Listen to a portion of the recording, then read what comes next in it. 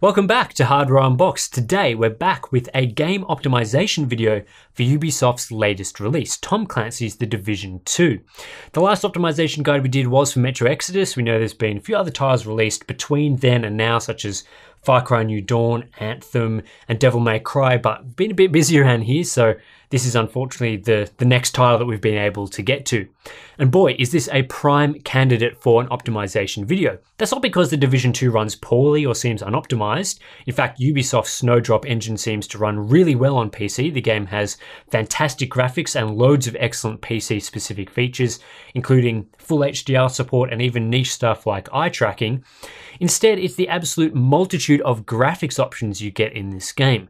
The list seems to go on forever and seems quite daunting at first glance. Luckily, there are basic presets here, but still nothing is hidden away from view in this game, like was the case with Metro.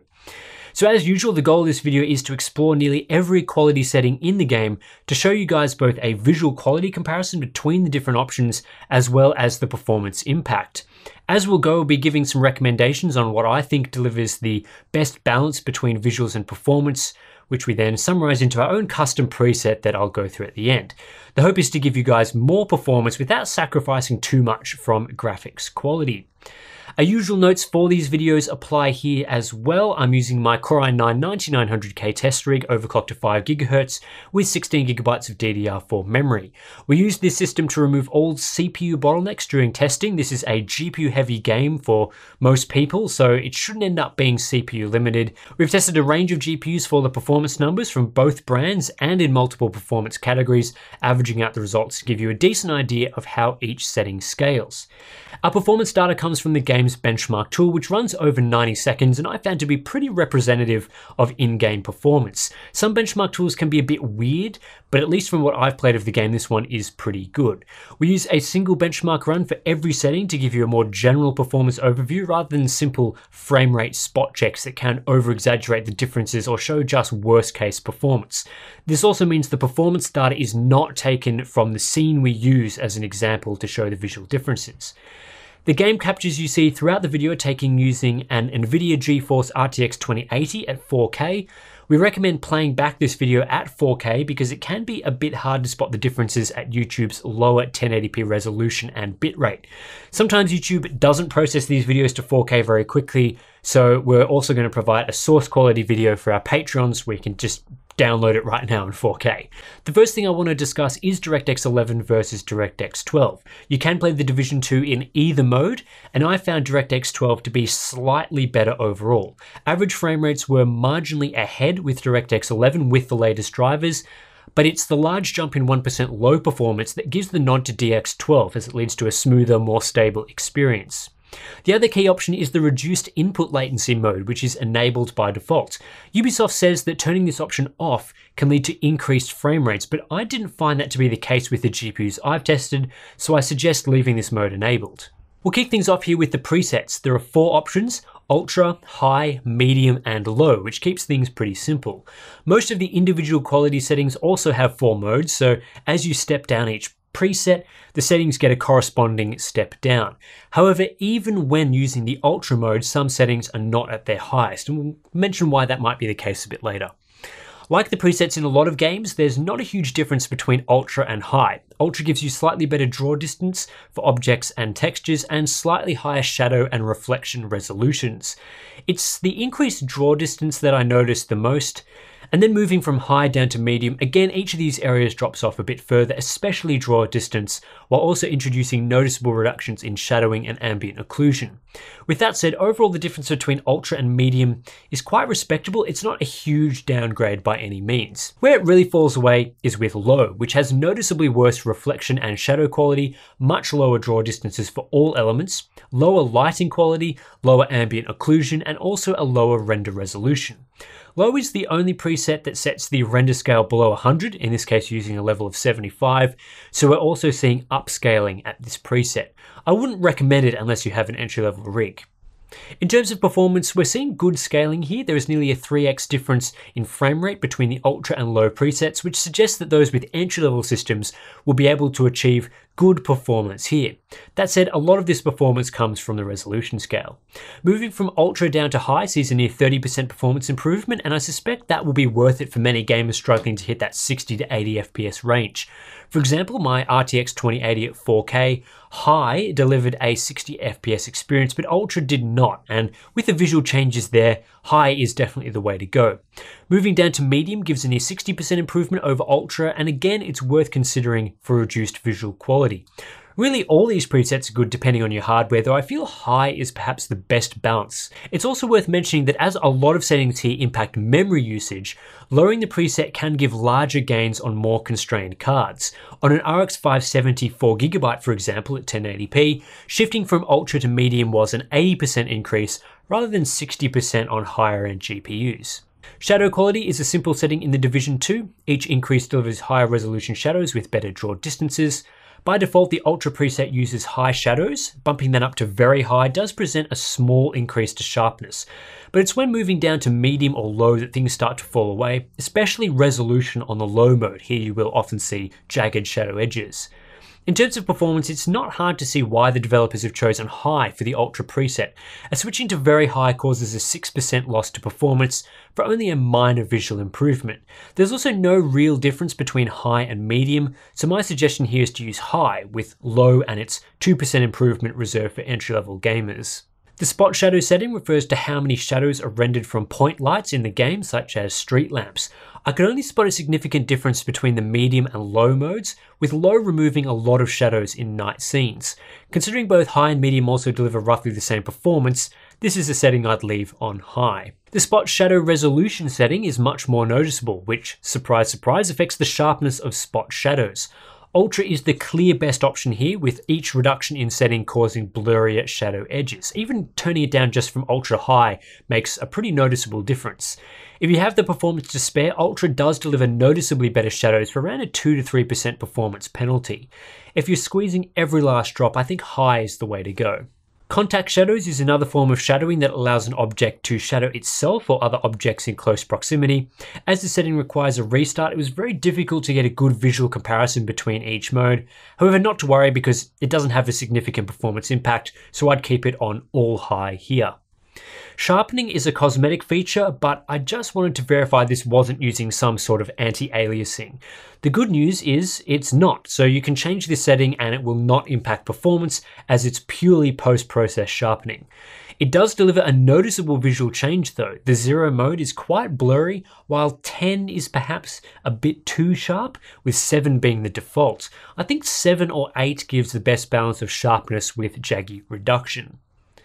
Particle detail, again, quite hard to get a comparison here due to the dynamic nature of particles. However, it seems this setting only affects weapons particles such as explosions, rather than leaves and so on, which seemed unaffected moving from ultra down to low.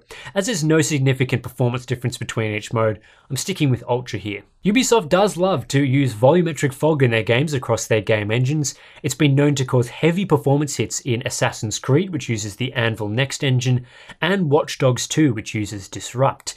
It's the same story with the Division 2 and its Snowdrop engine here. The visual differences between the 4 modes are there. You get slightly denser and more realistic fog with the ultra and high modes compared to a more modest implementation with medium and low. But the performance hit is huge. Dropping from ultra to high delivers a 10% improvement, and then ultra to medium is more like 20%.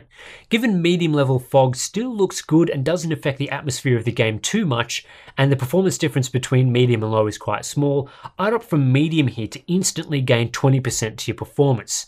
It's pretty crazy, but this is the most intensive setting in the game. Reflection quality is split into 2 modes. The standard mode named Reflection Quality delivered no performance improvement in my testing, so high is best to use there. It's with a local reflection quality that you'll start to see differences and performance gains, as this setting dictates how well water and other surfaces reflect nearby objects. Every option aside from off here seems to use a modified version of screen space reflections that doesn't suffer from horrible artifacting when your character obscures reflections. So it's a pretty good implementation here. Reflections still disappear when you shift around the camera when they shouldn't, but yeah, overall it's pretty impressive. Moving to off doesn't remove reflections entirely either. It merely switches to using reflection maps, which look decent but aren't very accurate. That said, I'm still pleased that even when you turn off screen space reflections, you still are getting at least some form of this technique.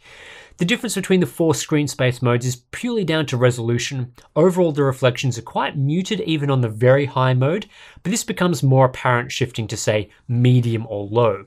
Given that moving from just very high down to high sees a 7% performance improvement for a small visual quality increase, I feel that's a great choice to make. You won't see as high gain shifting any lower until you switch this mode off entirely, which is another big boost. I'd still only recommend off as an option for mid-range or entry-level gamers though. Vegetation quality has 3 modes, but it's only the low mode that I spotted a difference between medium or high.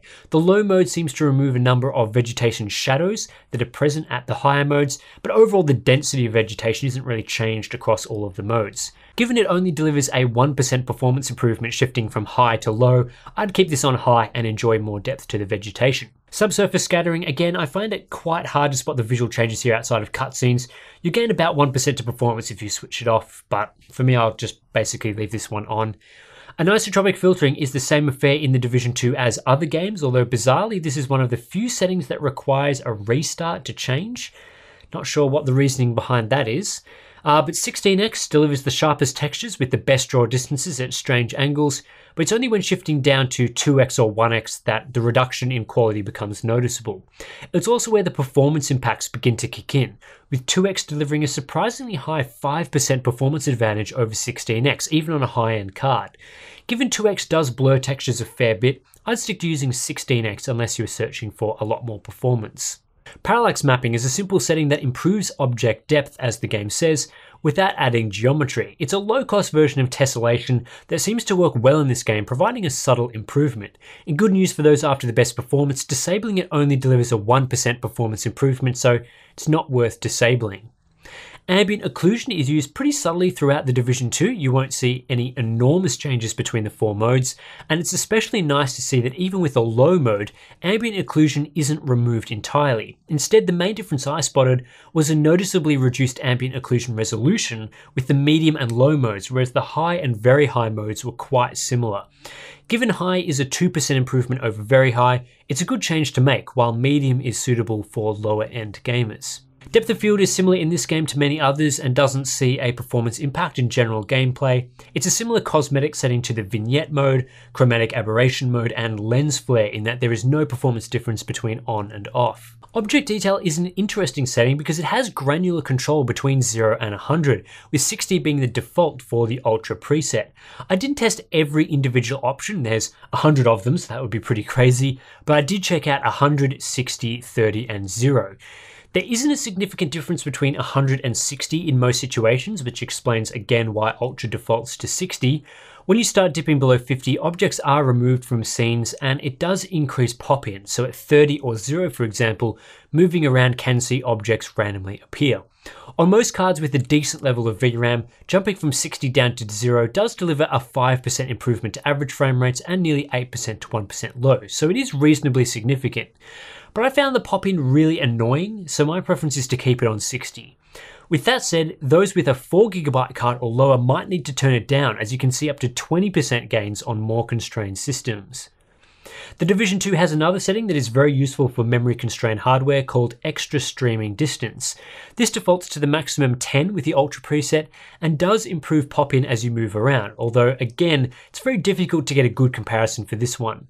Lowering this to 5 delivers a 3% improvement on most cards with a decent level of VRAM, though pop-in increases, so I wouldn't recommend it. Again, users with 4GB or lower cards can see more than a 10% improvement in reducing the setting, so it's worth experimenting with if you are on the lower end of the VRAM scale. Yep, there are more settings in this game, luckily only a handful more. Water quality is reduced when setting the game to either the medium or low modes, with a seeming reduction to the resolution of ripples and other interactions. I'd keep this one on high, given you only get a 3% improvement dropping it down to low, and low is a visual downgrade. Projected texture resolution is a setting I honestly couldn't figure out if it had any visual impact. It also didn't seem to have a massive performance impact, delivering 1% more performance going from 512 to 128, and that wasn't higher with VRAM constrained cards. Maybe this is for really entry-level gamers? I kept it on 512, which is what the Ultra mode uses by default. Next, we get down to high resolution sky textures, a very minor difference in sky and cloud quality between the two modes, with on looking slightly better as you might expect. No performance difference between the modes with a card that had a decent amount of VRAM, and it's only a small impact with a 4GB card. Terrain quality appears to mostly affect the quality of terrain textures, so high has the best terrain textures, with the other modes reducing the clarity of surfaces. Low also seemed to reduce geometry slightly. In any case, not a huge performance impact, so high is the best mode to use as you can continue to enjoy nice and crisp terrain surfaces. And that's all the individual quality settings in the Division 2 covered. There is great scope for optimization in this game for all PC gamers, whether you have a high-end card or something more entry-level. As a number of settings really help out entry-level cards in reducing VRAM usage, I feel 2 custom presets are worth recommending. A hardware quality option for those that want the best visual quality and have, say, 6 to 8GB of VRAM or more, and a hub performance option for more entry-level cards with 4GB of VRAM or less. Hub quality is very similar to the Ultra preset with a few notable changes. Dropping volumetric fog to medium recovers a ton of performance, as does switching local reflections to high.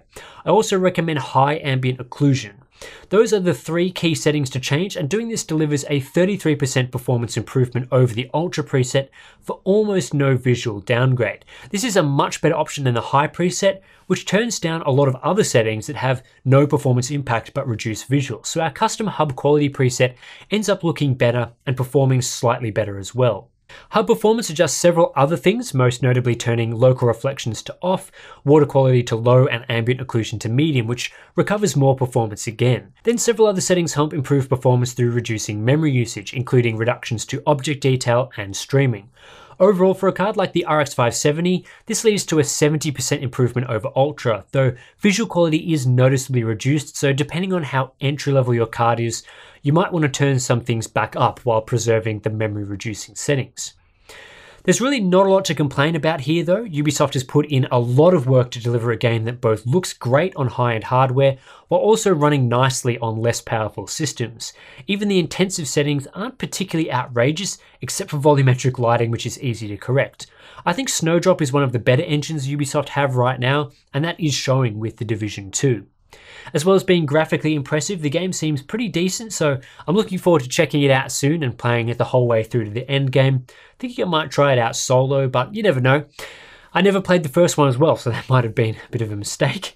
Anyway, that's it for this one. Hopefully this guide was useful, because with so many graphics settings, it's taken a bit of time to put this one together.